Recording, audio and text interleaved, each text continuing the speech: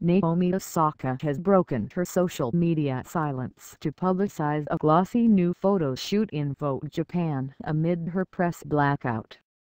It is the first time Osaka has spoken publicly since she caused an uproar with her decision to not carry out her press duties at the French Open. In her last social media message on May 31st, she wrote, "I'm gonna take some time away from the court now. But when the time is right, I really want to work with the tour to discuss ways we can make things better for the players, press and fans."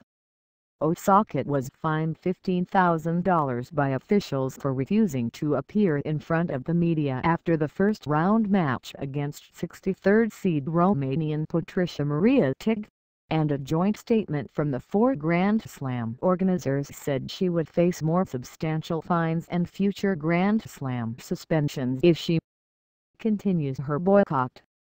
Men's world number 3 Rafael Nadal said that although he sympathized with Osaka, the media was an essential part of the job. He said, "If she can't cope with the media in Paris, she can't cope with the media at Wimbledon. She can't cope with the media at the US Open.